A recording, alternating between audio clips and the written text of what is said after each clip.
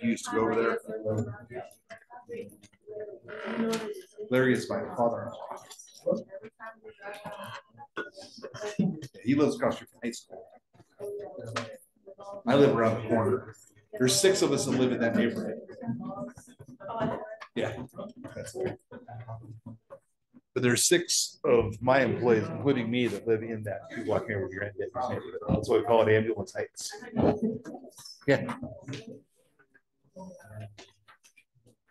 Welcome. College program.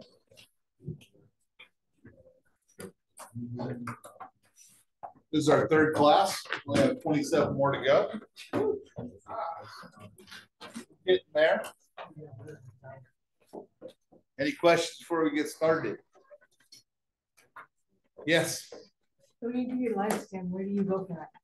That's an excellent question.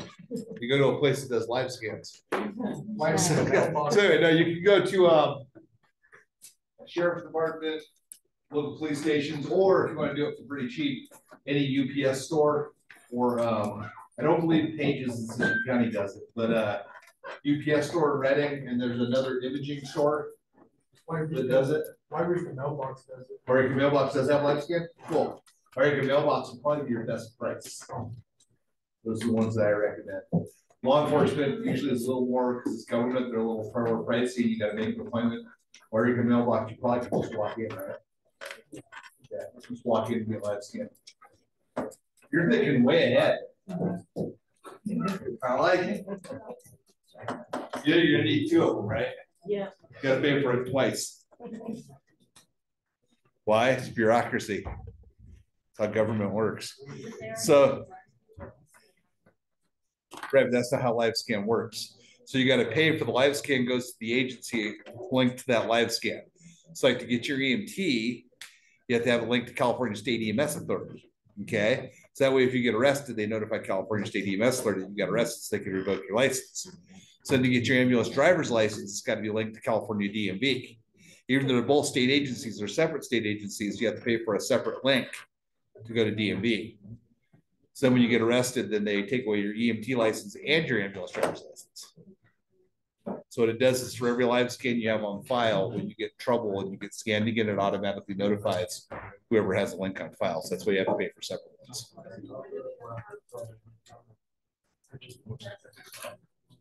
Before exam 2, it's on your first day handout. I don't have these dates memorized. I go one day at a time. All right, you guys ready to start? So you can't pass the test. The test is going to be on Monday. After you get your picture taken, make sure you brush your hair, wear a nice shirt. Monday you get your picture taken and get size for your shirts. Actually, you just tell them the size. I'm not going to size you. And then you'll get a nice little badge and t-shirts and all look professional. Anyway, first test is on Monday. But if you don't understand medical terminology and how words work, you're not going to pass the test. You don't know what words make sense. We're going to teach you about medical terminology. Big, long medical words look really complicated, confusing, and intimidating, but they're not, because they're like any other big bully. If you break it down into small pieces, they're easy. But we always start off with a thought for the day. Safety is always going to come first. If the scene's not safe, you become injured, at minimum, you just double the number of patients on scene, double the problem. You're there to solve the problem, not double the problem. Safety has to be first. Any questions? That was your thought for the day, brought to you by Brian. All right, so we're going to go over understanding the purpose of medical terminology. You know, the 4 components of a medical word. You can break it down into 4 separate pieces to understand what it means. And we're going to go over the directional terms and basic medical terms for anatomy. Any questions? All right, anatomy of a medical term. You have a root. That is the foundation. Think of just like a plant or a tree. The roots, the foundation of it is. Then you have a prefix that comes before the root. Then the suffix comes after the root. Then, as Nana will tell you, you have to have combining vowels. Most you probably don't even know who that is anymore. Wheel of Fortune. Yeah. was a game show. Any questions so far? We're going to give you some good examples here. All right, so here's an example. So some root words you have to know. Cardi means heart. Hepa means liver. Nephra means kidneys. And thoracic means chest. You have to know those root words. If you understand those root words, you got over half of this down. Memorize that. Know it, live it, learn it. Learn it, live it.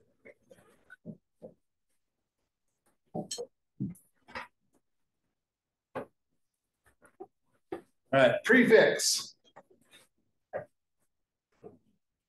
Hyper means above, fast, too much. Hypo means not enough, or under or below. Tachy means fast. Brady means slow. So somebody has tachycardia, what would that mean? Rapid heart rate. If they have bradycardia, what would that mean? See how easy that is? Bradycardia, tachycardia, great big words. You break them down, now it's not that big of a deal, right?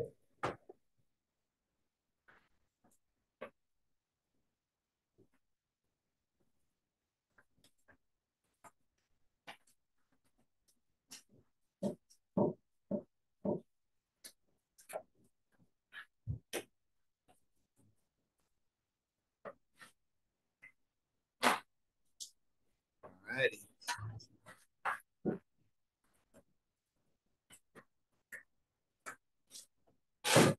Now suffixes, this comes after the root word. So ectomy means you cut it out, surgical removal. Itis is an inflammation. So what would hepatitis mean?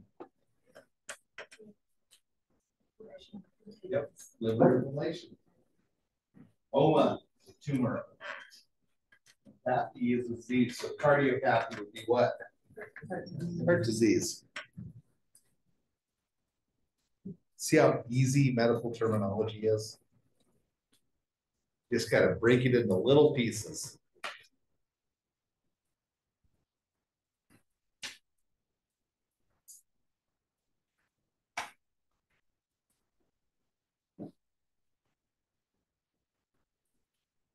Any questions? Anybody ever seen the television series Dexter? Yeah. That's how he took care of bullets. Broke them down into little pieces.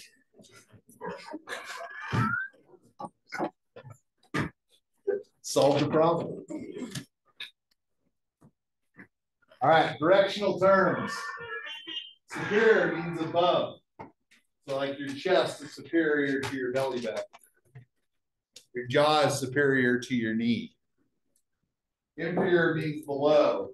Your knees are inferior to your elbows.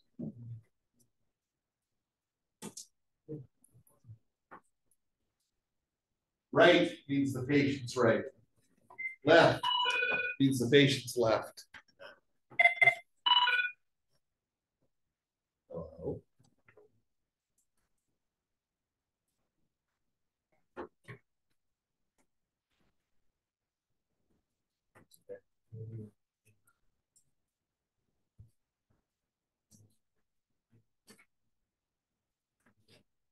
So I can think of going down the whole list. So I can call on break time. Yeah, we're at 5, you just have part of it.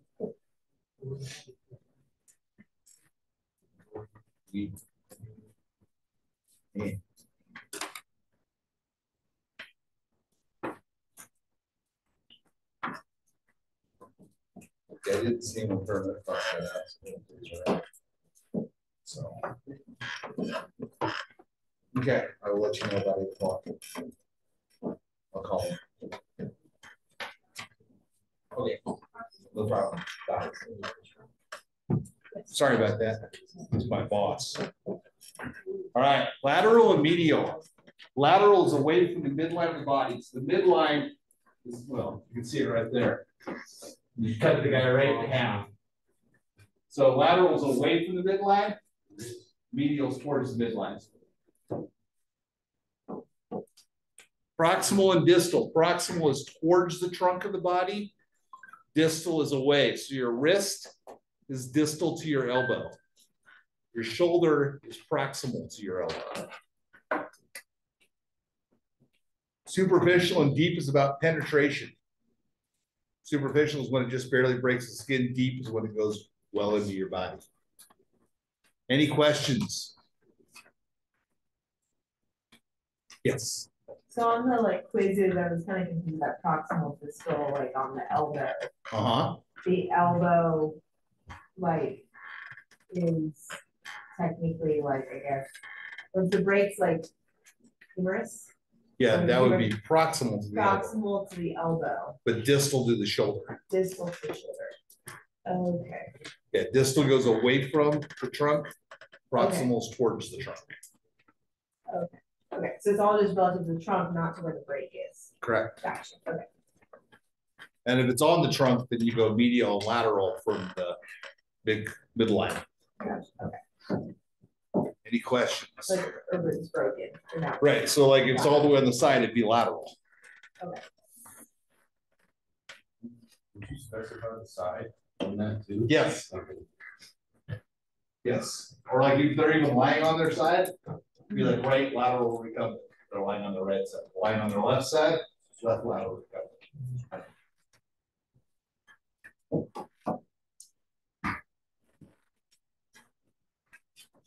All right, directional terms. Ventral is the belly side. Dorsal is the back side. Think of the dorsal fin as a shark. The shark's going around, the dorsal fin's on the back. When I was a kid, I always wanted to motorize the dorsal fin sub so I could take out the Lake Siskiyou beach area. Freshwater sharks, nothing more terrifying. Anterior, posterior. Anterior is the front of your body. Posterior is the back of your body. Any questions? Is there a reason why you would choose one or the other, or is it interchangeable? As in what? Like, as in, if you were to describe somebody's, like a cut to the back of somebody, would it be like posterior in that? Usually we would go posterior. Okay. Wonder if I should answer that. Everybody knows I'm an ENT class. Hi, it's Brian. David. Oh, hey, everything's working great. Yeah. I'm in the classroom. Everything appears to be running great. We have printers, we have a projector. Everything looks good. It is. Yeah, everything. Yeah, Zoom's on, it's recording, everything's good. Yeah, no, you guys did great. Well, hey, thank you, sir. Bye. So COS Tech, they took all the power down. They said to make sure all the systems rebooted.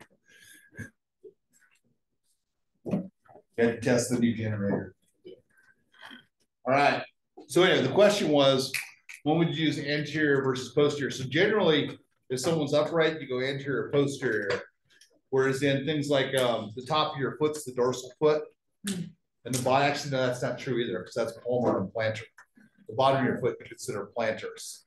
And the bottom of your hand you consider palmar, like palms. No one uses ventral and dorsal really. Oh, okay. But I guess, yeah. Guess I don't have a good answer. Sorry. All right, palmar is palm of your hand, plantar is the bottom of your feet. Flexation is to flex, extensions to extend. Adduction is adding to your body, so it's moving towards the body. Abduction is moving away from the middle. Any questions?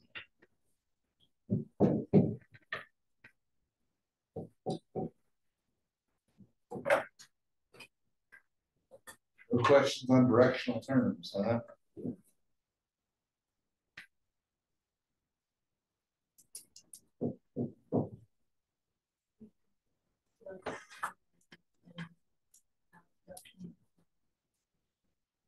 So adduction and abduction. Adduction is when you're moving towards the midline. It's not necessarily a flexation, you're moving towards it. There's an abduction moving away. Whereas in flexations like this and extensions like this. So that's more like for seizure activities, the core posture and seizures is going towards the core versus the cervix. Like this. I got some good videos I'll show you around.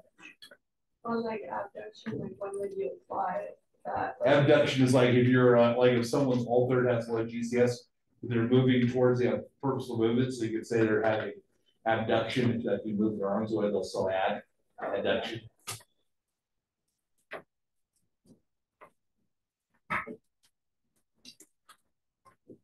Is that a better picture than me? So adduction is adding. I always consider adding to the body because it's coming towards the body. Versus abduction goes away.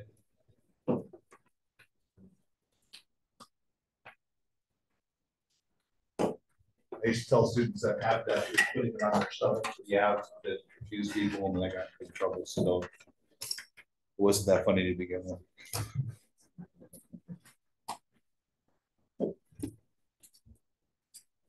All right, anatomic positions. Prone is face down. She's technically not prone. Prone is face down. Supine is face up. Lying on your right side is right lateral recumbent. Lying on your left side, left lateral recumbent. Fowler's is sitting up. High Fowler's is almost 90 degrees. Semi Fowler's is 45 degrees. Low Fowler's is below 45 degrees.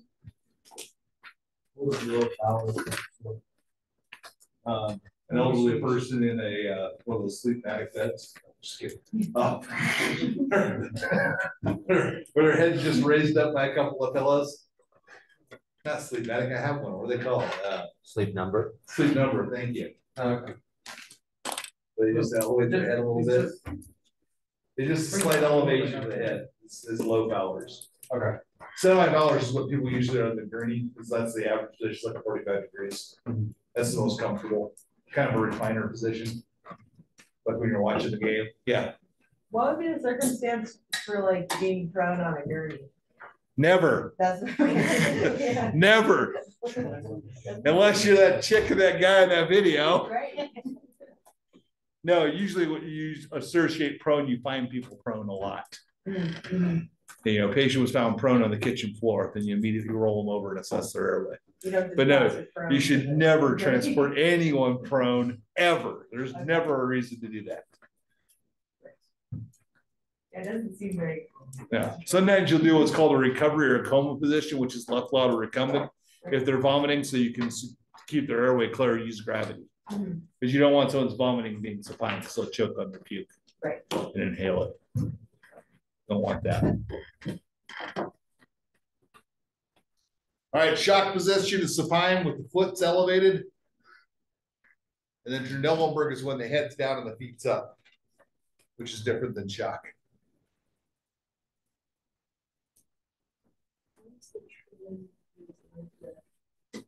Trendelenburg? Yeah. Where you put the head at the lowest position so all the blood runs to the head. Like in severe shock situations.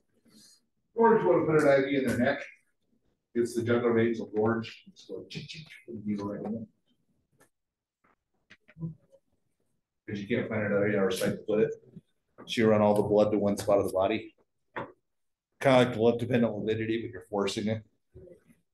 No, we don't do it very often.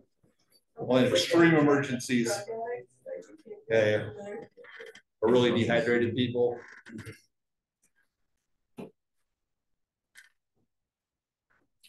How's it going? Well, we're going through medical terminology. It's very exciting. Having troubles keeping everybody to calm down.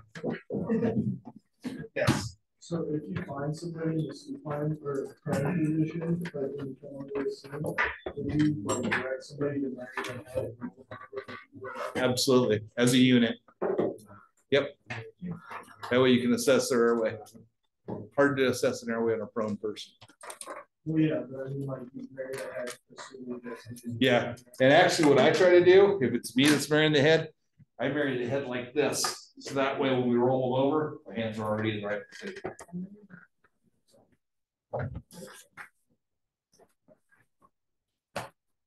So know your abbreviations and your symbols. Any questions?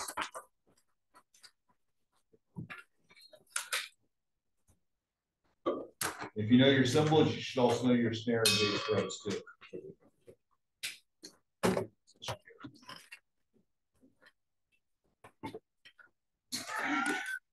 Being serious? Did you write it down? All right, time to learn about the human body. Good news is everybody has them.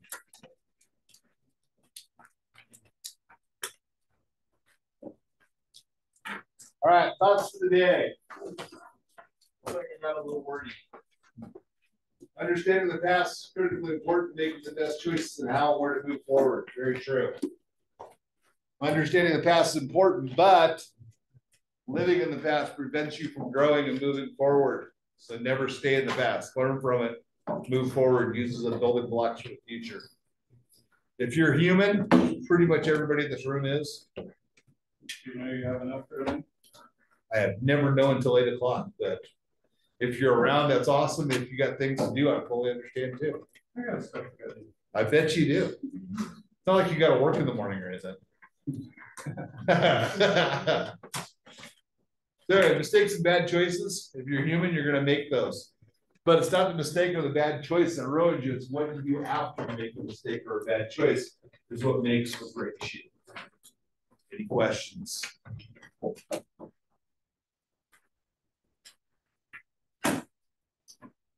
All right.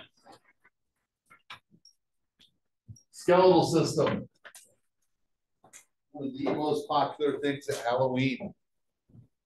Gives the body form, protects your organs. And most people, it's 206 bones. Acts as the framework so you can have motion. Any questions about the skeleton? No questions about skeletons, huh? Yes.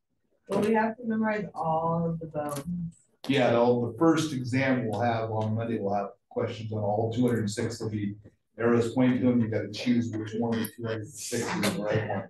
Okay. And Pretty cool. It's interactive. It's That's why we do it on the computer. So you hold up a bone and. No, it's on the computer screen. Yes. I would never joke about cats.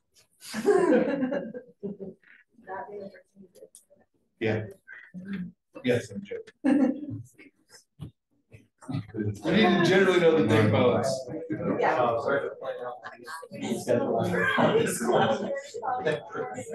You need to know the humerus, the femurs, the ulmus, the radials, tib fib. Exactly. Okay. That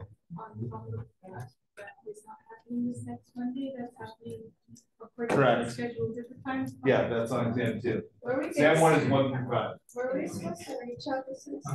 No, 5. Okay. We're getting ahead. That's okay that we're going to get ahead because we got some really big chapters that I'm going to talk a lot about. It's going to throw us right back behind. So you're okay. And the practice. Practice quizzes should have been 1 through 5 before tonight, not 6. 6 is until Monday. It may be 7. I gotta look. 7 is Tuesday. You can absolutely work ahead. I recommend the question was, for those of you that are listening and not talking,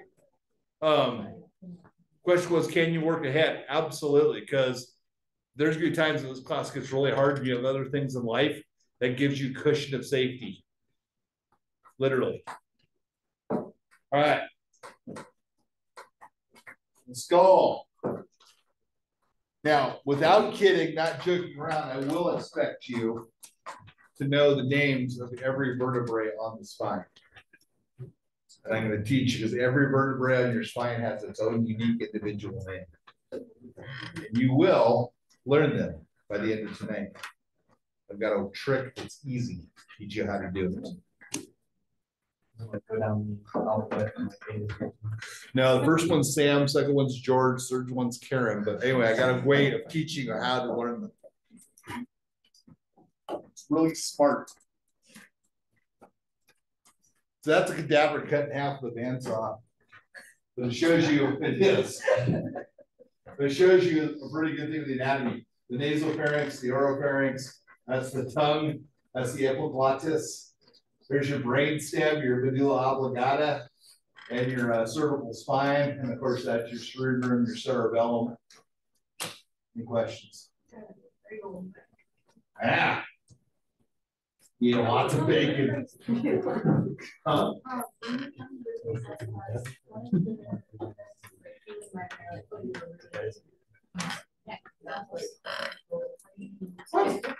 For situations like that where there's lots of. Nah. Yeah, like. You can always tell bacon. You can always tell bacon. Nobody's got that muscle. And they can't even Herschel Walker. Somebody knew who Herschel Walker was. Questions? Or are you just scratching the back of your neck? You're palpating your neck. All right, things you need to know on the neck. You need to know where the carotid arteries are. You need to know about those jugular veins. The cricoid cartilage, that'll be on tests. So if you feel right below the Adam's apple, there's like a diamond shaped cartilage. There's really hard soft spot, the center of it, that diamond. So the cartilage, the hard diamond thing there, that's your cricoid cartilage. The soft spot in the center there, that's your cricoid membrane. And there will be test questions about the Selleck maneuver. That's when you do, you take the cricoid cartilage, you push in, it'll collapse the esophagus. So if you're using the back valve mass, the air doesn't go to the stomach, down the esophagus, it goes into the airway, the lungs. Smart. I don't think most states they let them do the Selleck maneuvers. Also, incompetent paramedics will ask you to do that so they don't intubate the esophagus. All right. You're trying to learn the names of every vertebrae? Yes. All right, so cervical. You got 7 cervical vertebrae. The first one's name is C1. The next one's name is C2. Oh. The third one's name is C3. It goes all the way down to C7. You got like a bony protrusion there, right at C7, T1. And then the thoracic, the highest thoracic one, the most superior is T1. The one right below it, T2. And it goes all the way down to T12. You're going to know every vertebrae's name by the end of the night. I promised you that, and I'm not. Am I right? I guess. Lumbar, 5 vertebrae. L1, L2, L3, L4, L5. Your sacrum's got 4, and your coccyx only has 1. And it's not C1. The C1's up there. Just the tailbone. It's the only one's got a nickname. Yeah, but they're all fused. Nobody ever pays attention to that. You can't palpate that. 12 thoracic. Yeah, 7, 12, 5. Those ones you need to know for tests.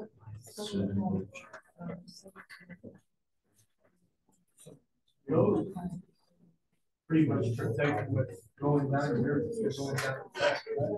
Yeah, so the 7 cervical vertebrae and the 5 lumbars get damaged the most because they have the most range of motion. Whereas then the 12 thoracic are attached to your 12 posterior ribs. So they don't have the same range of motion. So you can break your thoracic vertebrae, but it's hard. You gotta work really good at it. Serious blunt force trauma to do that. How many in this afro? 4, but they're all fused together, so it doesn't really count. It's like 1. It's like Siamese twins that there's 4 of them together. They're all fused. Is it going to be like a test question? Yeah. I don't think there's any sacral test questions. They're only worried about cervical, thoracic, and lumbar. Those are the ones that are really bad when you break them. Any questions about the spinal column and their vertebrae? 7, 12, 5. Yes.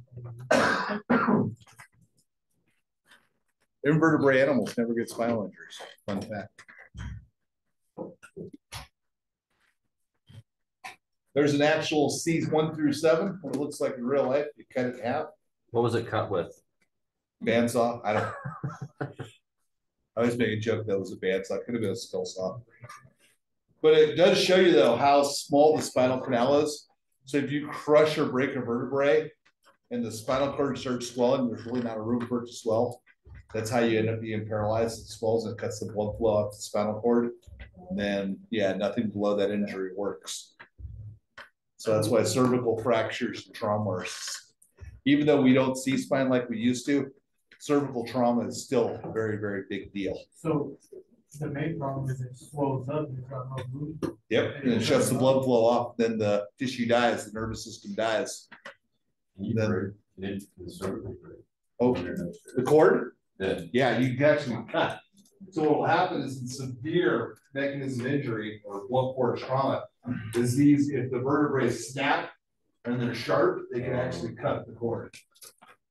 Yeah, there is, you can't completely sever the cord. That usually ends up, if it's in the cervical, that usually ends up in death.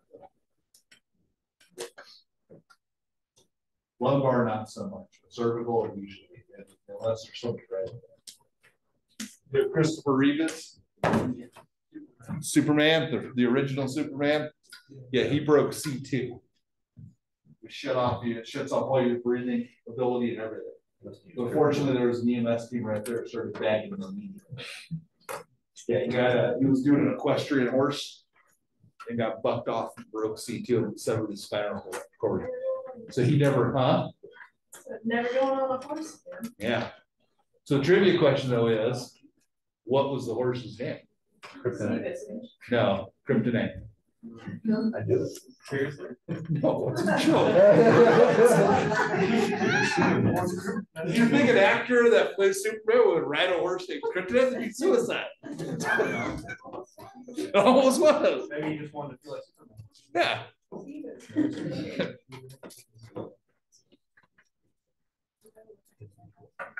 I'm trying. It's always a work in progress. Maybe when I get older. There's a MRI of what the spinal column looks like. Looks like he's got scoliosis. All right, there's your 12 vertebrae, the 12 posterior ribs attached to it. Then you also see the anterior version of the rib cage. Any questions? No questions, huh? All right, the abdomen. Yes, you do need to know all of the organs in the abdomen and which ones are solid and which ones are hollow, and which quadrant they're in. So you make a cross right across the abdomen, right upper quadrant, left upper quadrant, right lower quadrant, left lower quadrant. Large intestines in all 4 quadrants. Small intestines in all 4 quadrants. Then after that, it gets pretty secular. And the quadrant, say, really something else, it goes off of their left. Off their left and right, correct. Kind of like stage and theater. It's the actor's right and the actor's left. Or no, yeah. Or no. I don't remember anyone. Never, I didn't say that. Huh? Yeah, house and stage, but I forget which is which. Oh well. Good thing I don't act. Liver takes up most of your right quadrant, right upper quadrant.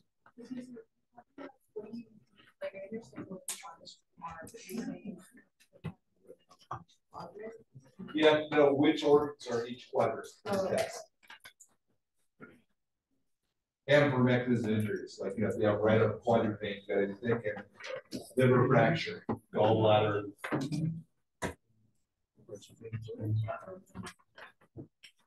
Any questions on the abdomen and its organs? With the ribs. What's that? We're on that photo with the ribs. On this photo? Yes. So the ribs should end right about here. So this right here is the diaphragm. Depending on where you're breathing, depends on where these organs are. So when you're inhaling, the organs get smashed down. When you're exhaling, they go up. But yeah, so that's why when someone gets shot or stabbed in the chest, you never really know if you got the abdomen or lungs, because what breath, where they order the breath, which are taken.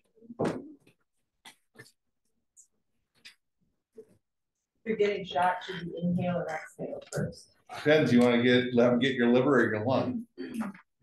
I'd rather I get guess my the liver. lung probably gonna be out easy to get through. Yeah, I don't know, the lung can get faster, you get tension pneumo. Right. Yeah, that's a hard one.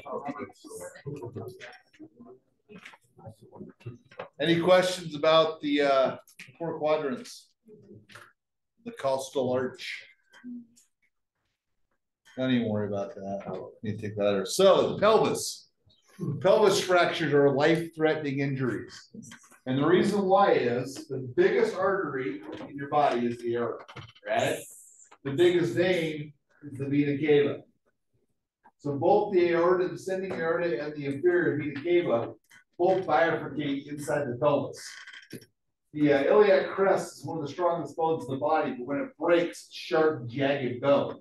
And if it cuts your femoral artery or your femoral vein or your vena cava or your aorta, it's a life-threatening bleed. So pelvis, fractured pelvises, you can bleed to death quickly. It's a true emergency. Quickly. Like in under 5 minutes, it completely severs it. Bind the pelvis. Pelvic binder, not California. California, what you do is you put a pillow between their legs, drag them onto a backboard, don't roll them, drag them, and then use your spider straps to bind the pelvis together. You drag them by the shoulder. Yeah, long axis drag. We'll teach you how to do it. Don't ever, if someone's got hip pain or pelvic pain on one side, never roll them onto the affected side. Big no-no. It can be fatal.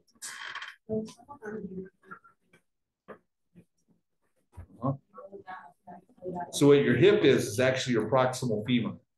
It's the top of your femur that goes into the pelvis. That's the joint. The hip's a joint. So generally, if you break a hip or dislocate a hip or the hip's deteriorating, it's the head of the proximal femur. It's bad, and it's falling out of the joint, out of the pelvis. That is. No. Any questions? So here's a see. You just had to wait for the next slide. So your hip is the proximal femur. It's the head of the femur where it goes into the pelvis.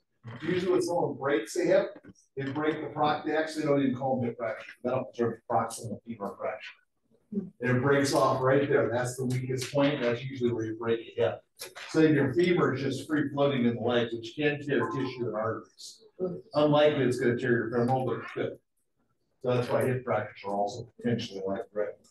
And then the ball or the head of the femur is still inside your pelvis. Yeah. And then when you get a deteriorating hip, that's when the head of the ball, the top of the proximal femur, is deteriorated off from arthritis and then just pops out and dislocates. So that's why they go and they do when they do a hip prosthesis, is they just cut the top of the femur off, then they put in a prosthesis, they glue it on the top of the femur and pop it back into the pelvis. Yeah, Tom comes here, he's got 2 of them. He's got 2 fake hips, both sides. So there's no changes like the ilium, it's all just good. No, it's the proximal femur. Okay.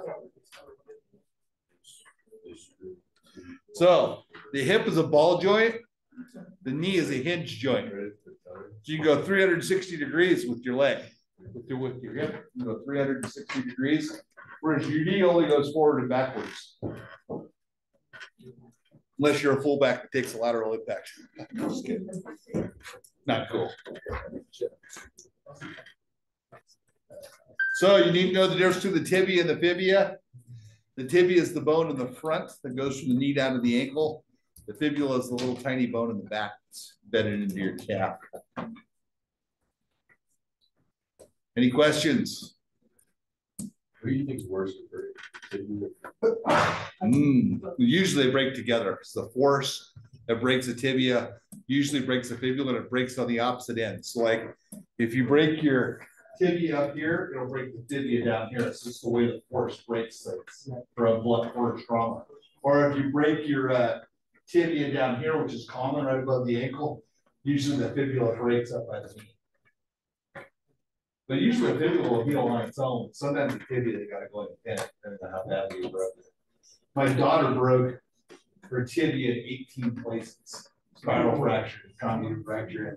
It was pretty cool because what the surgeon did, he went in with hammer nails, and he went in and wrapped it internally with hammer nails.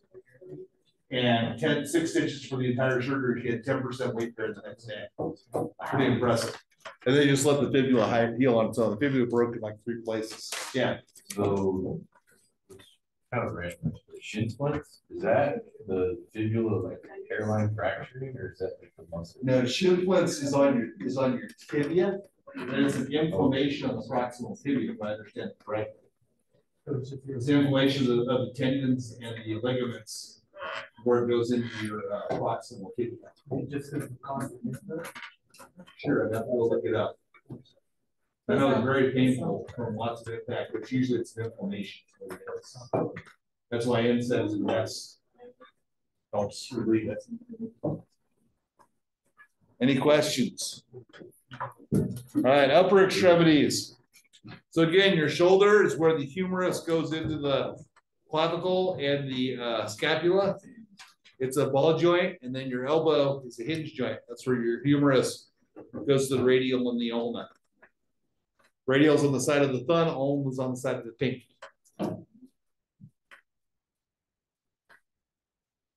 These bones you need to know. That's why I got them out. The other 200, yeah. Well, the vertebrae you need to know. Huh? Yeah, it's all in the book. Page 92. I'm just kidding. I have no idea what page it is.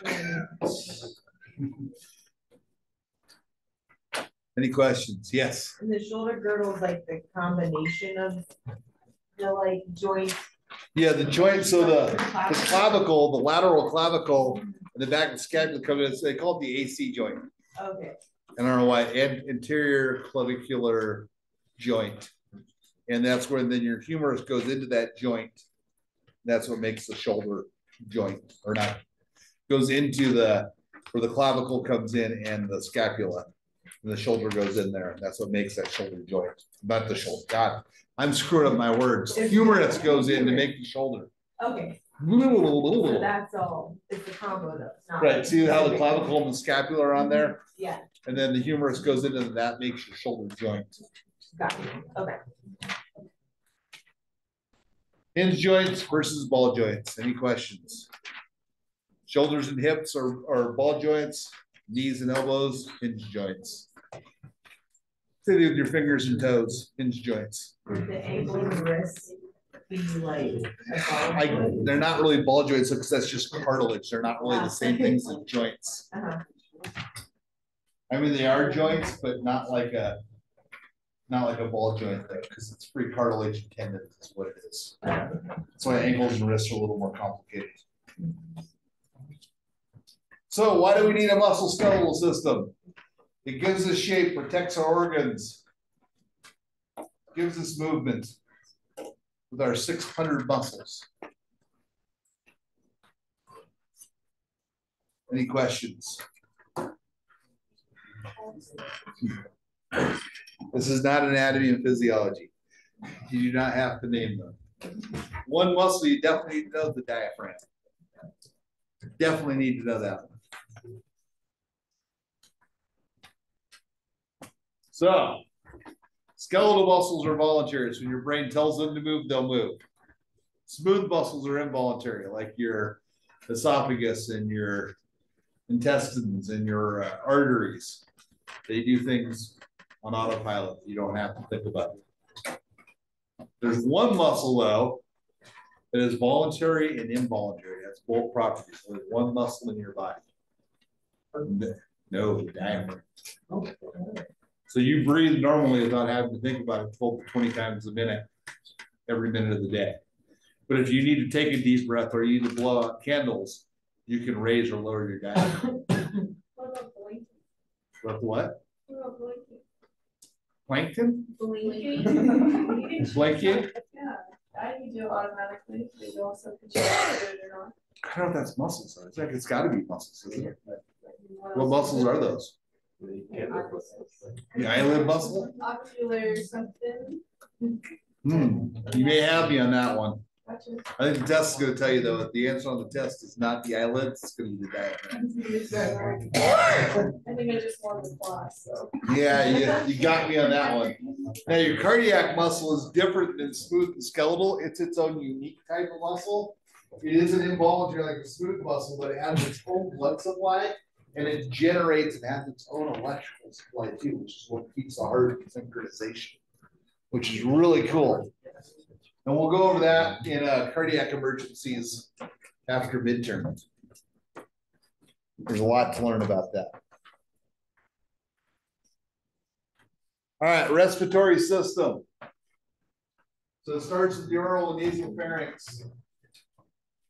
It goes down through your epiglottis, and your trachea, down to your bronchioles, which then break off your bronchioles, which then go down to these little things called alveoli, where the gas exchange takes place.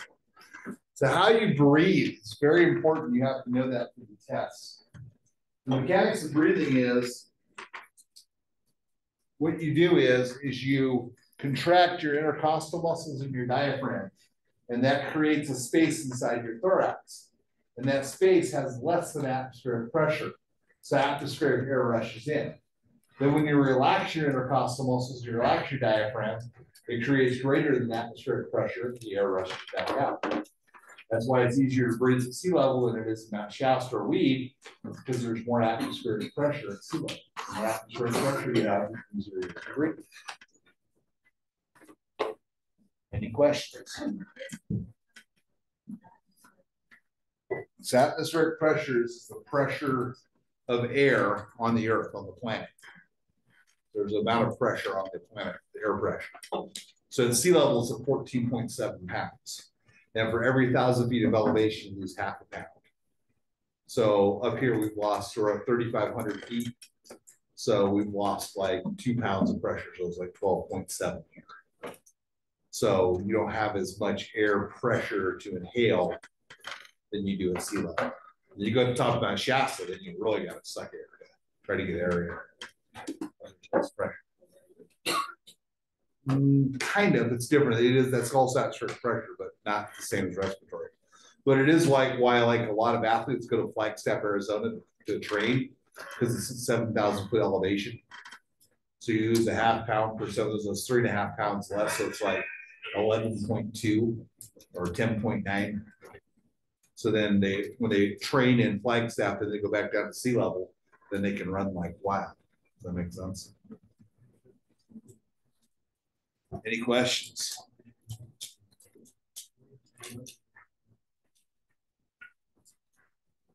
So we already went over that. So the diaphragm, you need to know the diaphragm. Dome-shaped muscle separates the thoracic cavity from the abdominal cavity, contracts during inhalation, relaxes during exhalation.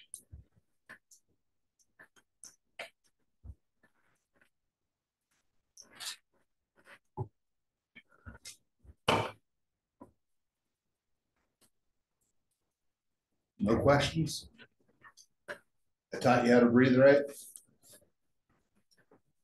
There's the inhalation process we talked about.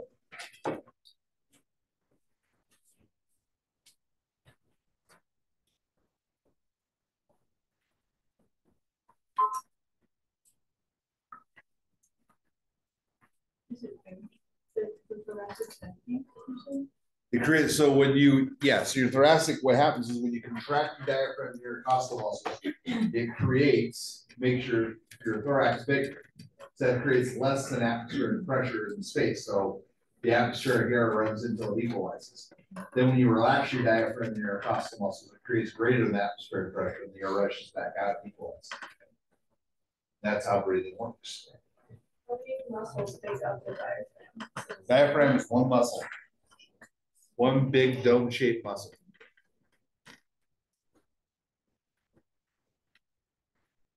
Any questions? Any questions about exhalation? So when you inhale air, you bring oxygen in, oxygen goes down to the alveoli. The alveoli are so tiny, only one red blood cell at a time can go through them. If it does, it exchanges a carbon dioxide atom for an oxygen. So that's how you breathe out carbon dioxide and you inhale oxygen.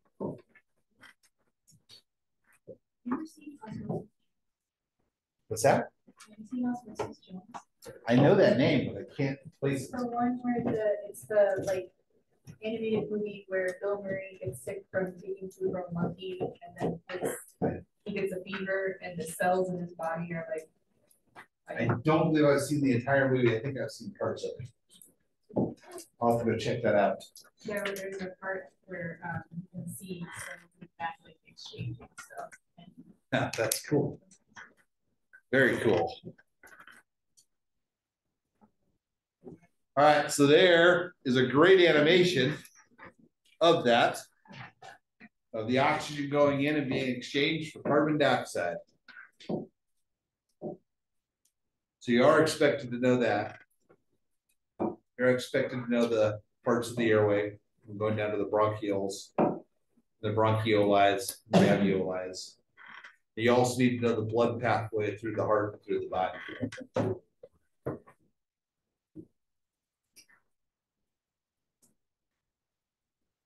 Any questions? So Yes. looking at the pictures, the blue would represent the Deoxygenated blood, and red is oxygenated blood. Okay.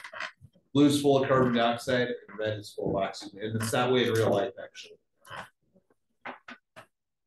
Next question.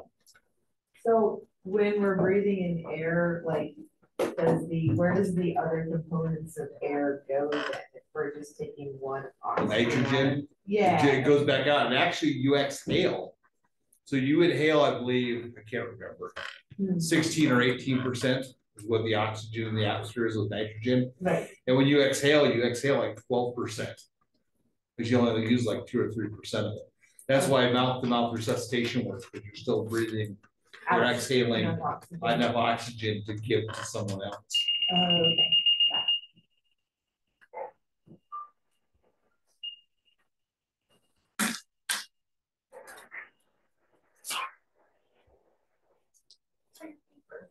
That is my beaver. Somebody else. So your diaphragm, your intercostal muscles contracting and relaxing to breathe is all regulated in your medulla oblongata, which is your brainstem. And it runs off a system when the carbon dioxide level in your blood gets too high. The medulla oblongata says breathe, it triggers a respiratory response. Now, if you're a smoker and you have emphysema or another type of chronic obstructive pulmonary disease, your carbon dioxide level will always be high because you retain carbon dioxide. So then it goes to a backup system, which is hypoxia. Hypoxia means low oxygen levels. You have to know that for the test. There'll be lots of hypoxia questions. It's low oxygen. And when they get low oxygen, then that stimulates the breathing. That's the backup system.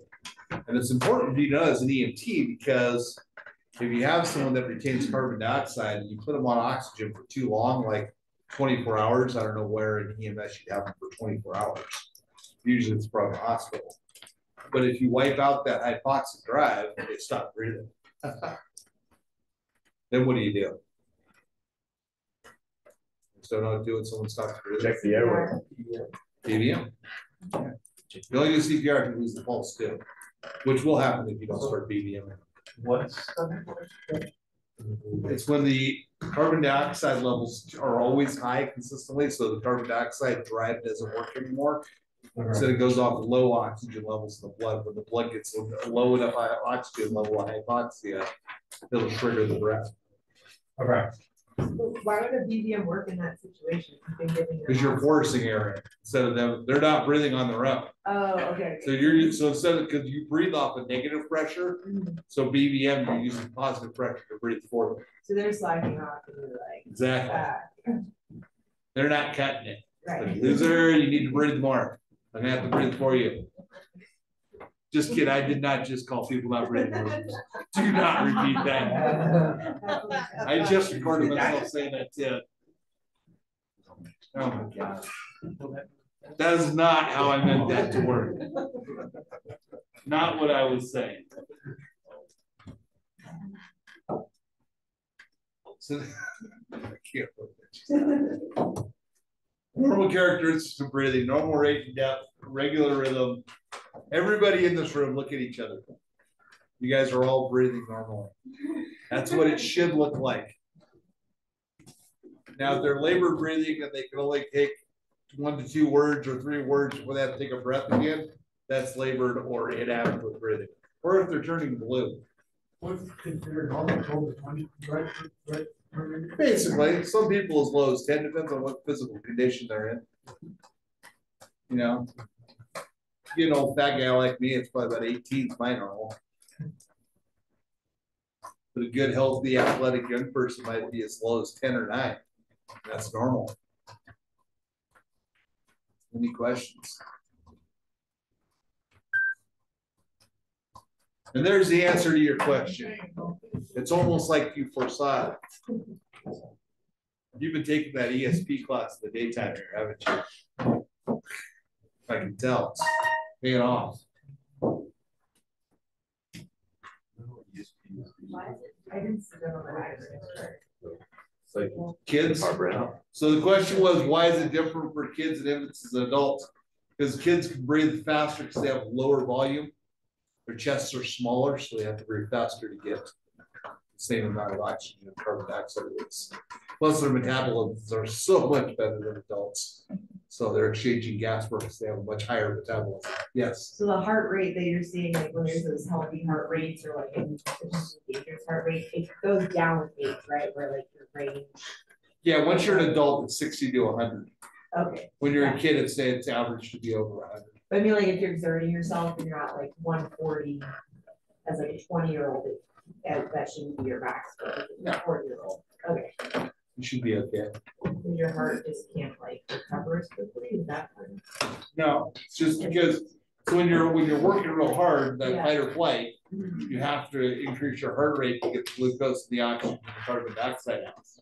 So the kids though, like so their volume is less and their metabolism is higher, so it's just naturally higher. They have to be faster. That's what they do.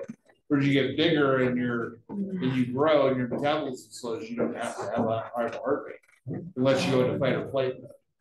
That's one of the terrifying things about kids is they don't have the same shock signs and symptoms that adults do because they're already going that fast and have those things. So the only thing you're really telling kids, which will be on tests in the future, is capillary refill time, which they abbreviate CRT. If it's over 2 seconds, what capillary refill is when you push underneath the nail bed, it turns white. Then when you let go, it'll turn pink again. And if that takes more than 2 seconds in a kid, they are in serious shock. So that's the only way you can really tell them kids because they're already tachycardic and they're already breathing faster.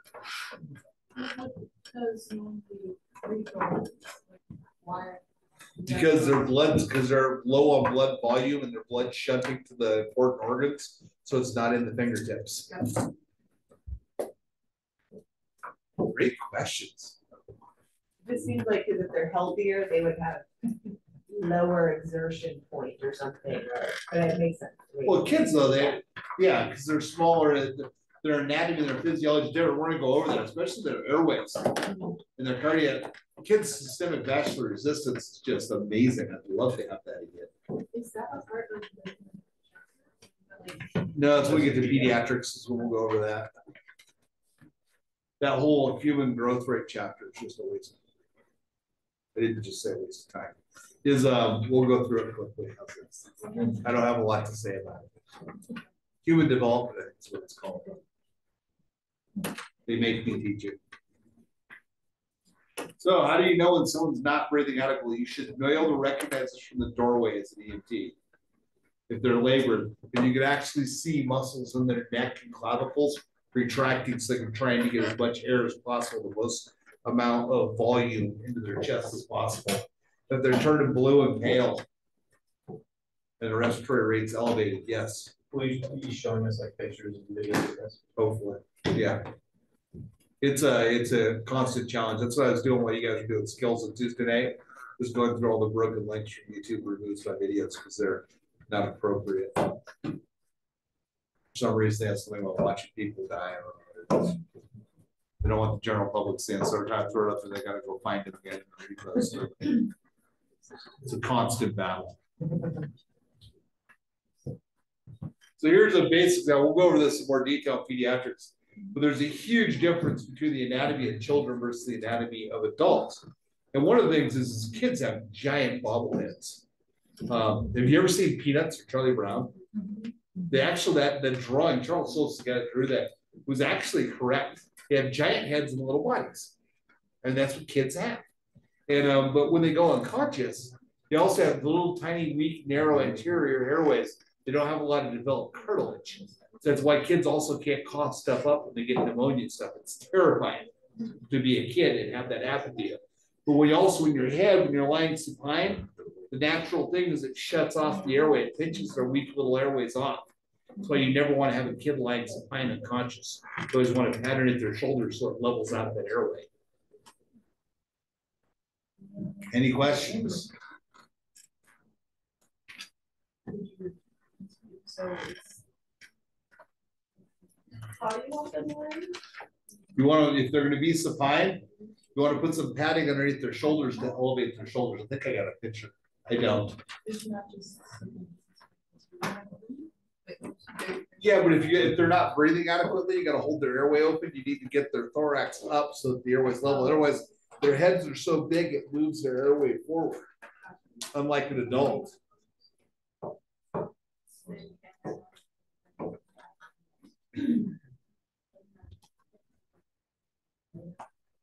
No, I never lay a kid flat. Keep them in an upright sitting position, leaning forward. Sleeping, I always keep them up. Nothing more terrifying than kids with respiratory stuff. Scares the hell out of me. Any questions? All right, you got to know the blood flow. So your little red blood cell that's left a cell, you delivered the oxygen to the cell, you've taken in carbon dioxide and lactic acid, now you have to get rid of it.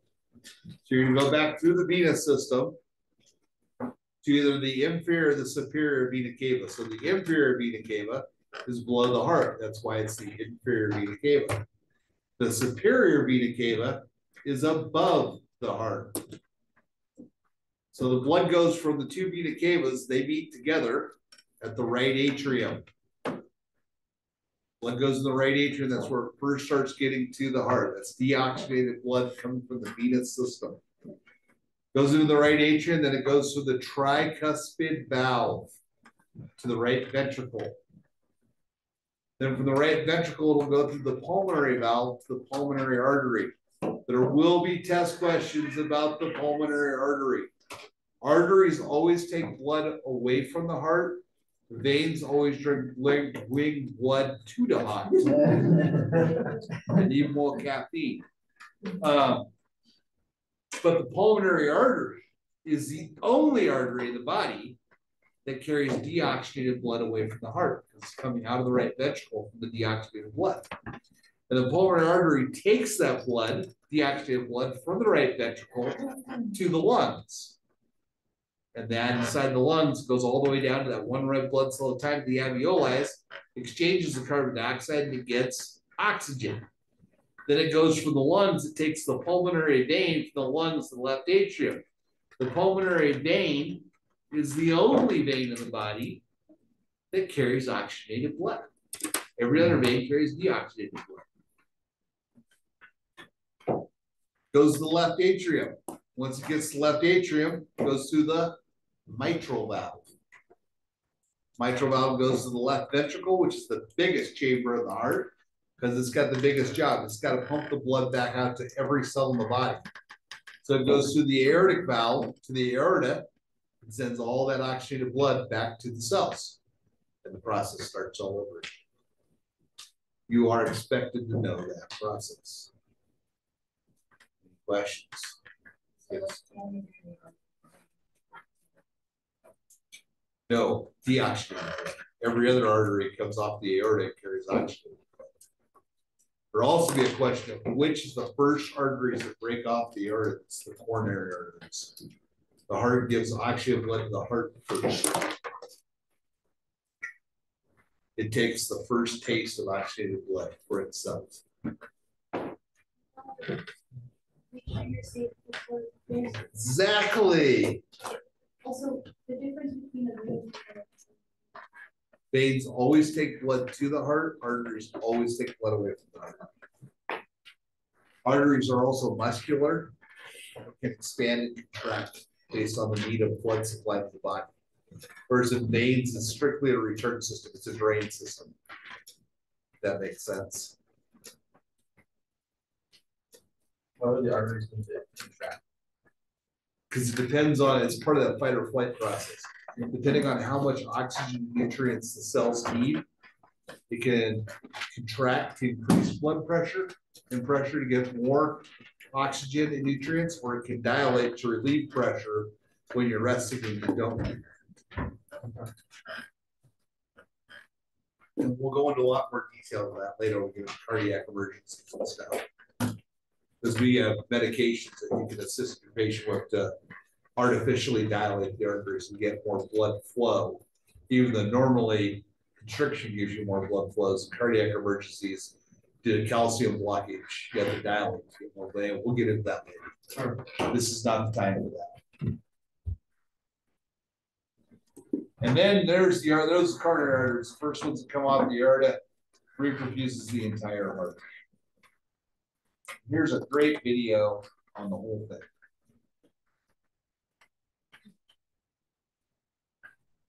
Come on.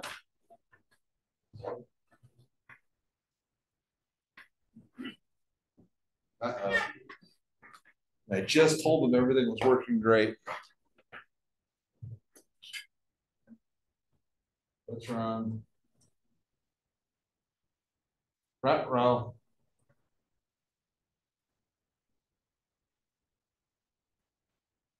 We have no idea.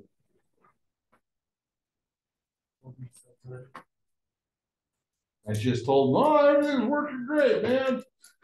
Good job.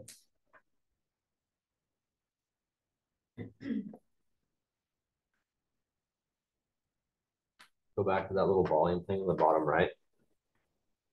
What's that? Yeah, and then you should be able to click those words above the bar and change where the audio is coming from. Yep. Really? You do it here. That works, somebody? Choose your output device. Output. Nope. Nothing else. Only got the one.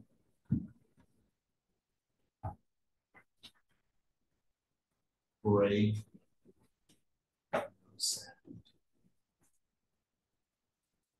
Well, they're disabled, that's why.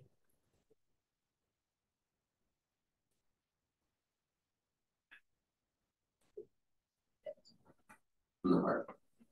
An easy way to remember that is that they both start with the letter A. So going to our big diagram now, we can see that blood coming in this way and yeah, but it blood should be coming that this way is ending up at the same spot. It's going to end up at the same spot. We don't want that. How about this? Yep. The chamber that the blood ends up in.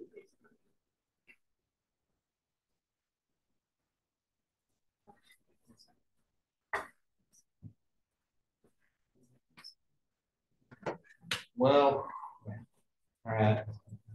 Do you guys hear that? Inferior. Let's start over. What you're looking at is one of the most amazing organs in your body. This is the human heart, and it's shown with all of the vessels on it, and you can see the vessels coming into it and out of it. But the heart at its core is a pump, and this pump is why we call it the hardest working organ in our body, because it starts pumping blood to the point where you're a little fetus, maybe about 8 weeks old, all the way until the point where you die. And so this organ, I think it'd be really cool to look at in a little bit more detail, but it's hard to do that looking just at the outside. So what I did is I actually drew what it might look like on the inside. So maybe I can just show you that now. And we'll follow the path of blood through the heart using this diagram. let me start with a little picture in the corner. So let's say we have a person here, and this is their face, this is their neck. I'm going to draw their arms, and they have in the middle of their chest their heart. And so the whole goal is to make sure that blood from all parts of their body, including their legs, can make its way back to the heart, first of all, and then get pumped back out to the body. So blood is going to come up from this arm, let's say, dump into there, and the same on this side. And it's going to come from their head. And all three sources, the two arms and the head, are going to come together into one big vein. And that's going to be dumping into the top of the heart. And then separately, you've got veins from the legs, meeting up with veins from the belly, coming into another opening into the heart. So that's how the blood gets back to the heart. And anytime I mention the word vein, I just want you to make sure you think of blood going towards the heart. Towards the heart. Now, if blood is going towards the heart, then after the blood is pumped by the heart, it's going to have to go out to the heart, right? It's going to have to go away from the heart. So that's the aorta. The aorta actually has a little arch like that. We call it the aortic arch. And it sends off one vessel to the arm, one vessel up this way, a vessel over this way, and then this arch kind of goes down, down, down, and splits like that. So this is kind of a simplified version of it. But you can see how there are definitely some parallels between how the veins and the arteries are set up. And arteries, so anytime I mention the word artery, I want you to think of like going away from the heart. And an easy way to remember that is that they both start with the letter A. So going to our big diagram now, we can see that blood coming in this way and blood coming in this way is ending up at the same spot. It's going to end up at the, actually maybe I'll draw it here, is ending up at the right atrium. Right atrium. That's just the name of the chamber that the blood ends up in. And it came into the right atrium from a giant vessel up top called the superior vena cava. And this is a vein, of course, because it's bringing blood towards the heart. And down here, the inferior vena cava. Inferior vena cava. So these are the two directions that blood is going to be flowing. And once blood is in the right atrium, it's going to head down into the right ventricle. So this is the right ventricle. Down here. This is the second chamber of the heart. And it gets there by passing through a valve. And this valve and all valves in the heart are basically there to keep blood moving in the right direction. So it doesn't go in the backwards direction. So this valve is called the tricuspid valve. Tricuspid valve. And it's called that because it's basically got three little flaps. That's why they call it tri. And I know you can only see two in my drawing, and that's just because my drawing is not perfect. And it's hard to show kind of a flap coming out at you, but you can imagine it. So blood goes into the right ventricle, and where does it go next? Well, after that, it's going to go this way. It's going to go into this vessel, and it's going to split. But before it goes there, it has to pass through another valve. So this is a valve right here called a pulmonary valve. Pulmonary valve. And it gives you a clue as to where things are going to go next, right? Because the word pulmonary means lungs. And so if this is my lung on this side, this is my left lung, and this is my right lung on this side, then these vessels, and I'll let you try to guess what they would be called, these vessels, this would be my, make sure I get my right and left straight, this is my left pulmonary artery, and I hesitated there just to make sure you got that because it's taking blood away from the heart, and this is my right pulmonary artery. So this is my right and left pulmonary artery. And so blood goes now into my lungs, right? These are the lungs that are kind of nestled into my thorax where my heart is sitting, goes into my lungs. And remember, this blood is blue. Why is it blue? Well, it's blue because it doesn't have very much oxygen. And so one thing that I need to pick up is oxygen. And so that's one thing that the lungs are going to help me pick up, and I'm going to write O2 for oxygen. And it's also blue, and that reminds us that it's full of carbon dioxide. It's full of waste because it's coming from the body, right? The body's made a lot of carbon dioxide that it's trying to get rid of. So in the lungs, you get rid of your carbon dioxide and you pick up oxygen. So that's why I switch at this point from a blue colored vessel to a red colored vessel. So now blood comes back in this way, and dumps into this chamber. So what is that? This is our left atrium, And just like our right atrium, we have one on the left. And it goes down into, and you can probably guess what this one is called. It's our left ventricle. So just like before, where it went from the right atrium to the right ventricle, now we're going from the left atrium to the left ventricle. And it passes through a valve here, right? So this valve is called the mitral valve. And its job is, of course, to make sure that blood does not go from the left ventricle back to the left atrium by accident. It wants to make sure that there's forward flow. And then the final valve, and I have to find a nice spot to write it, maybe right here. This final valve that it passes through is called the aortic valve. And the aortic valve is going to be what divides the left ventricle from this giant vessel that we talked about earlier. And this is, of course, the aorta. This is my aorta. So now blood is going to go through the aorta to the rest of the body. So you can see how blood now flows from the body into the 4 chambers. First into the right atrium, this is chamber number 1. And then it goes into the right ventricle, this is chamber number 2. It goes to the lungs and then back out to the left atrium, this is chamber number 3, and then the left ventricle. And this happens every moment of every day. Every time you hear your heart beating, this process is going on. Any questions?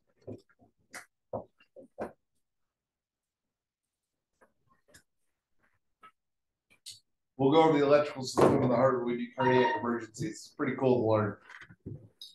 I'm not going to have you bogged down your brain with it right now. You need to be familiar with the average heart rates of adults, children, and infants.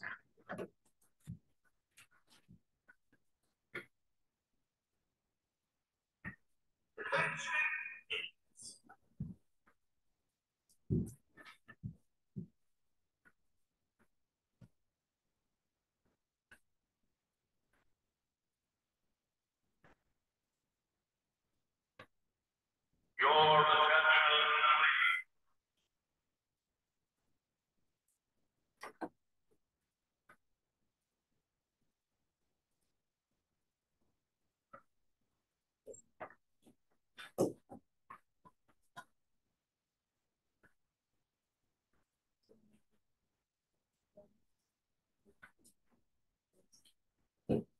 Yeah, these are your average rates. Anything under 60 adults, bradycardia. Anything 100 or over is called tachycardia. Now with kids, yeah, depending on their age and their size, they can be from 70 to 150 beats a minute. And babies, they just go around like a steam train or freight train, 100 to 160, high-speed rail. Any questions? Tachycardia.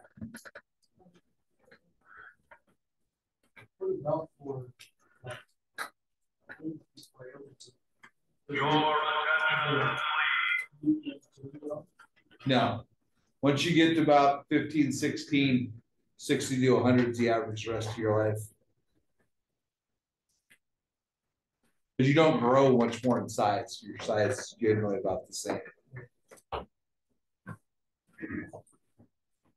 All right, you need to know your major arteries and your major veins. Your major arteries, your aortic artery, your pulmonary artery, your carotid, femoral, and brachial. Your veins are your vena cavas, your pulmonary, and that's really all you need to know. Your femoral.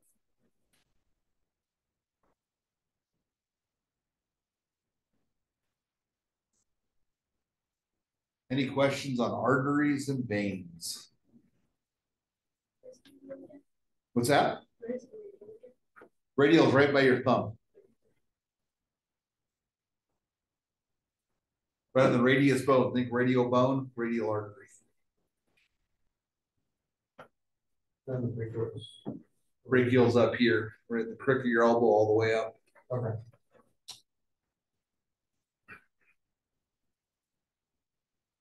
So in adults, you feel for the brachial right here because you have cartilage. But in children, you got to press the brachial up against the humerus. That's actually a better spot in little kids than the carotid, because the carotid, there's no cartilage there. It's just soft tissue. So there's nothing to push the artery up against to feel a pulse.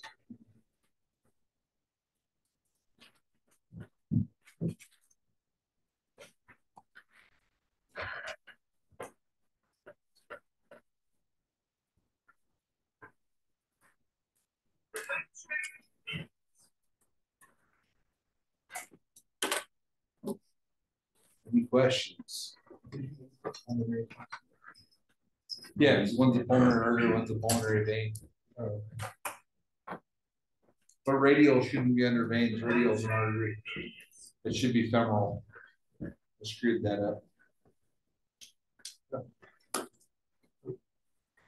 The femoral vein? Yeah, you have a femoral vein and a femoral artery. They're right through the pelvis and right down your legs. Right past your femurs. Isn't the radial an artery? Yeah, radial is an artery, not a vein. That's why I said I screwed that up. Oh. I put it there to try to confuse people. I did a good job. Huh? You didn't know the radial artery. All right, this will be on the test. The 4 components of blood. Plasma, which is the fluid. Red blood cells, which carry oxygen nutrients. White blood cells, which fight infections and viruses. And then platelets, which are your repair team that come and repair your vessels when they're damaged. 4 components of blood.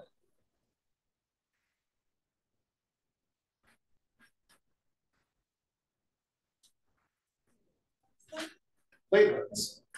Yeah. Think of plates in an outlet mall, platelets.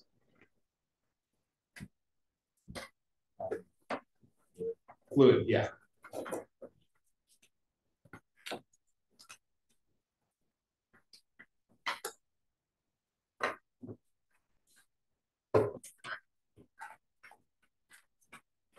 Questions? Hang in there. Only got 30 minutes left. All right, so pulse. Pulse again is when you're pressing an artery up against a rigid surface. So you can feel the wave of blood coming through when the aortic valve opens up and expels the blood from the left ventricle. So you can't feel a pulse if you're pressing it against soft tissue. So it's got to be an area close to the skin by a rigid surface.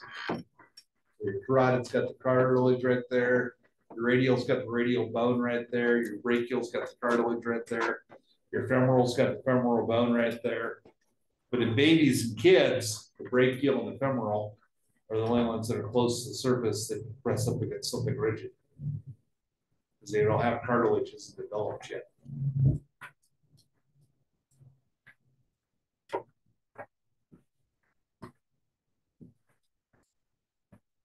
Any questions?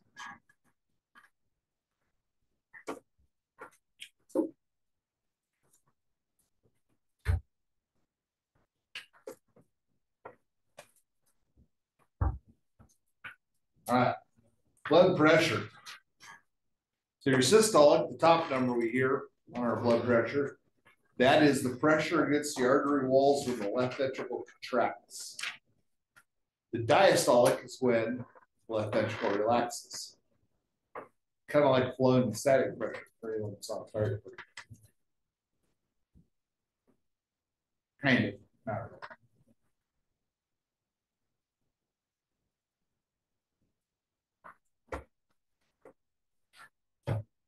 Perfusion is a vocabulary word you have to know.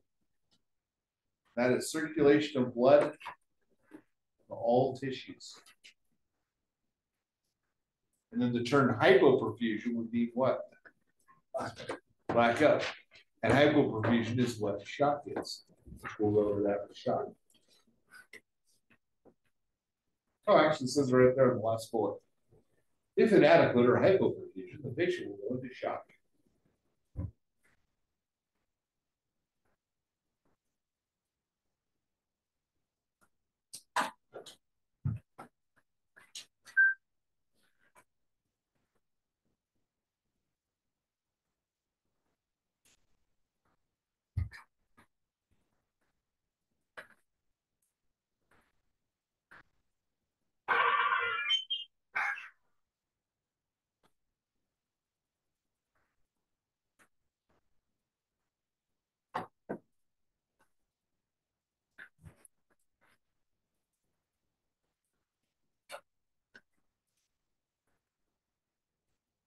Any questions?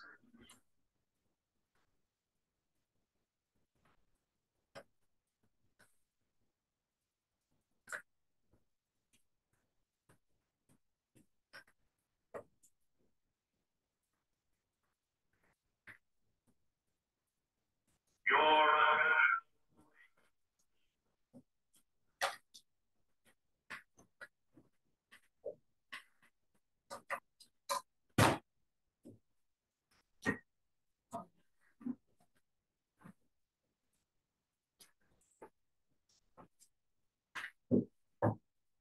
Any questions?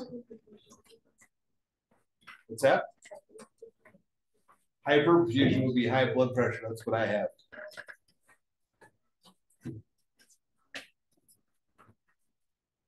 All right, your nervous system. This will also be on the test. You got to know the difference between your somatic and your autonomic. The somatic is what regulates your voluntary actions. Raise your hand. That's your somatic nervous system. Your autonomic nervous system breaks into two different parts, the sympathetic and the parasympathetic. The sympathetic is what gives you your fight or flight response. Your parasympathetic does all your vegetation functions, digestion, heart rate control, respiratory control, renal system, etc. Remember, your somatic is voluntary actions, autonomic is all involuntary reactions. Autonomic breaks into two systems, the sympathetic and the parasympathetic. Sympathetic is fight or flight, parasympathetic is all your vegetative functions.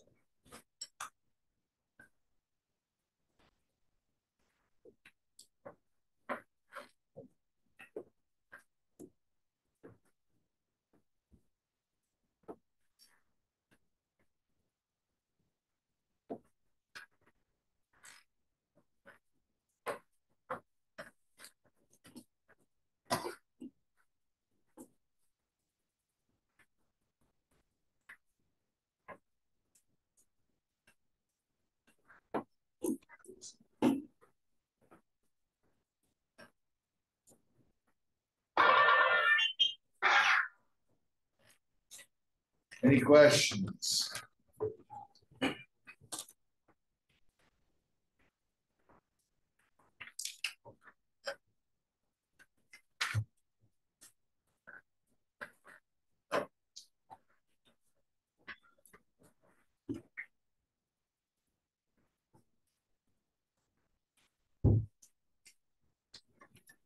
All right, your central nervous system is your brain and spinal cord. All the nerves that come off of your central nervous system, off your spinal cord, are called your peripheral nervous system. Your central nervous system consists of the cerebellum, the cerebrium, the brain stem, and the spinal cord.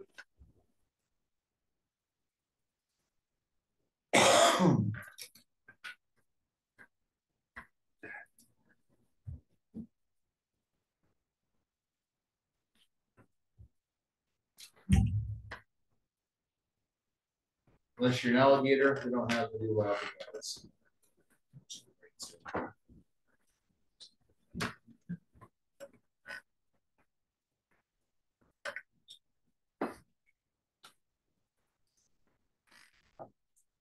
You don't have to write that down.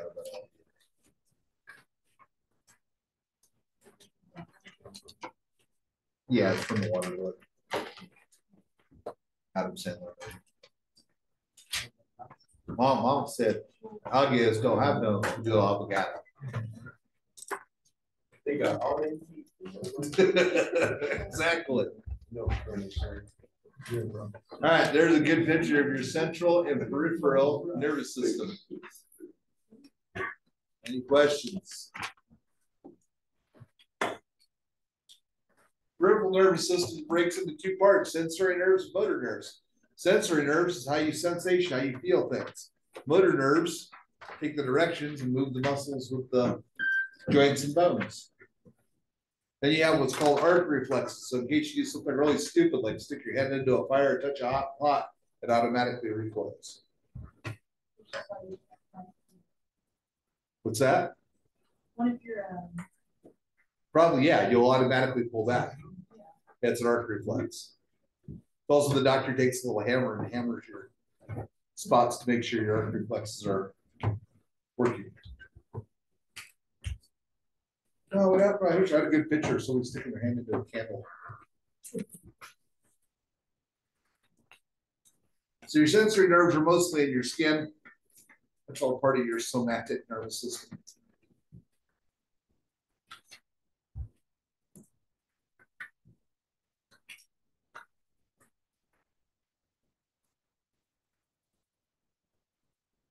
Your skin is a very important organ. It's the largest organ in your body. Protects you from bacteria and viruses. Regulates body temperature with vasoconstriction and vasodilation. And transmits the information to the brain from your sensory nerves.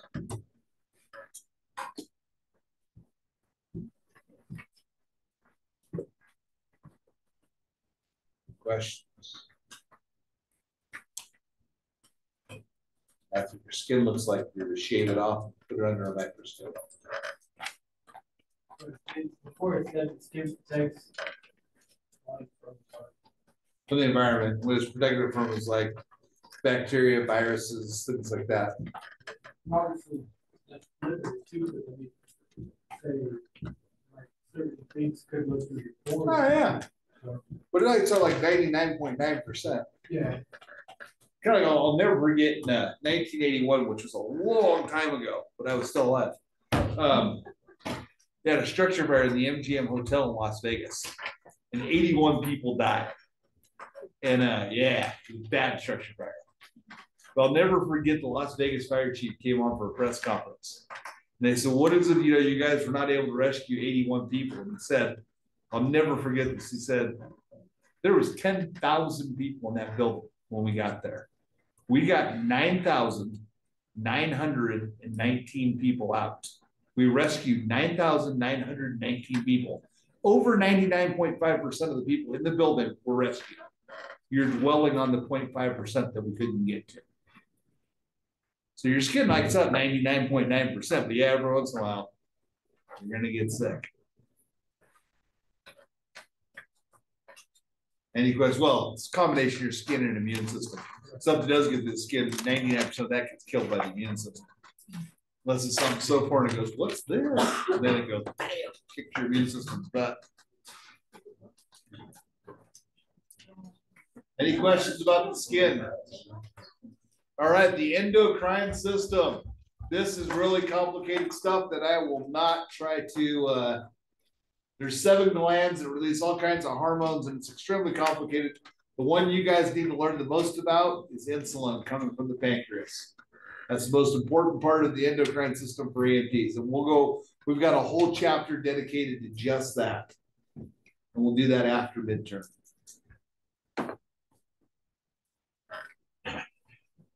Any questions?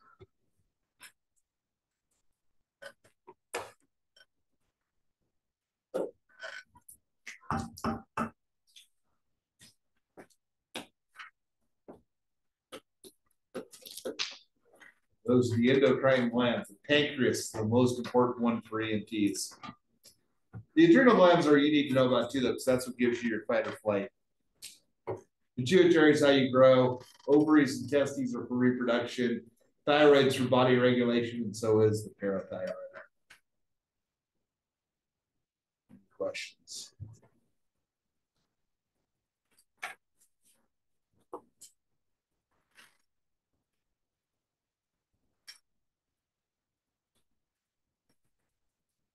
There's the digestive system from the beginning to the end. Food and water goes into the mouth, gets broken down by the salivatory glands, through the oropharynx, down the esophagus, into the stomach. Pancreas and the liver release digestive enzymes to help break down the food. And that's delivered through the bile ducts, and then the food dumps into the small intestine where it takes nutrients and fluid out. Then it hits the waste of the large intestine. Your appendix gets rid of any toxins in there, and then it's pooped out through the rectum. There's the flip notes in the digestive system. Any questions? Appendix pretty much filters it all out. So that's what. Yeah, it gets rid of the toxins and poisons. I think because we never use it because our food is so regulated, we don't ever eat, rotted meat anymore. So that's why people get it. Yeah, cut out, it's no big deal.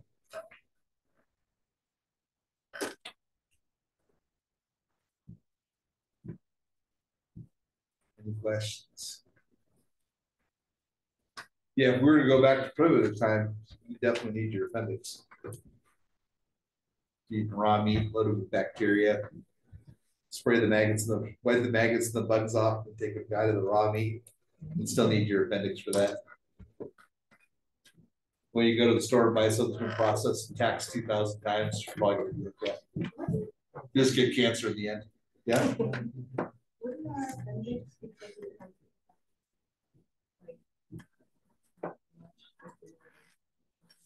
Well, you never know. It might be like the backup quarterback just eager to get a chance to play.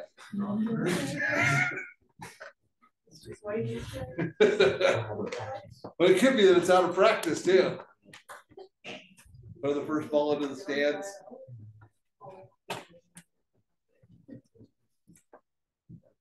Then we got the urinary system. So a good test question. The kidneys are not in any of the abdominal quadrants. They lie behind the abdominal sac, what's called the retroperitoneal space. So retro is behind, peritoneum is the sac that holds all your abdominal organs in it. Layman's term is gut sac.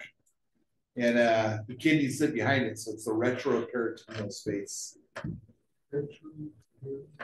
Yeah, sounds kind of cool. That's where pee comes from. That's where it generates, then it goes down your uterus to your bladders, and the bladder is a storage thing. The bladder gets full, then you pee it out. Yeah. Sorry, What's that? Retroperitoneal. Peritoneum is the sac that holds all your abdominal organs in it. It's behind it, so it's a retroperitoneal space. Is that why there's so much hormone punches you in the kidney? They're actually hitting. Oh yeah, it's right there on the surface. Yeah. Kidneys are exposed because they're below the posterior rib cage. Yeah. Take a vicinity too when you get tackled from behind, someone hits you in the helmet, right in the lower back, but the mid back, do an hell of a shot to the kidney. Then there's the male reproductive system. You should have gotten that in 8th grade. Pictures. And the female reproductive system. The pictures. Don't want that misinterpreted. All right, questions. How much blood is in an adult body, the average adult body? How many liters? I got 72, I got 6. That's a big difference. How about 7? Hey. How about 5? How about 4? How about 6? Somebody said 6? 7. I think it's 6. Well, what do I know? 2 of us got it right. So the bronchus divides into smaller bronchioles, and the ends of those passages terminate and form the what? Is it the alveoli or the bronchi? Which one's the better answer? Alveoli. The capillaries. It's not capillary. It's true, but it's on the wrong end. That's on the vascular side, not the pulmonary side. How about the pleurae? Not a bad answer, but it has nothing to do with the end distal end of below the bronchioles. So the only right answer could be Raviolis. You're at the scene of a CPR in progress. The patient's family states they have a do not resuscitate order on file at the patient's private doctor's office. They would like you to stop CPR. What should you do? They don't have a compass, you gotta keep going. Contact base hospital for direction. Not a bad answer. Continue CPR and transport. Yeah. If they don't have it in hand, it's not valid. Stop CPR. I know that's the wrong answer. I'm not sure about A or B. They're both pretty good answers. Ask is DNR, it doesn't matter, it's DNR 11 well. So between A and B, which one's the best answer? It's going to be B. The end. All right, you guys got 15 minutes. Be back here at 8 o'clock, ready to learn about skills.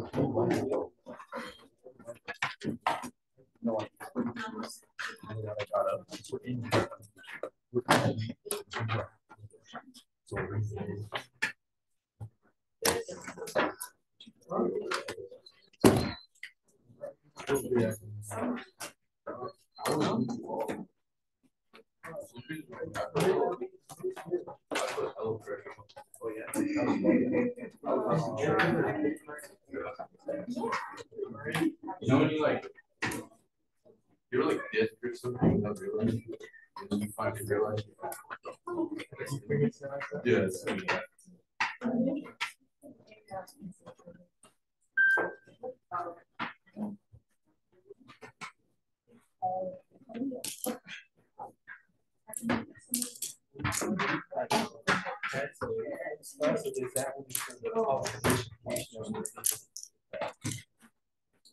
With the observation.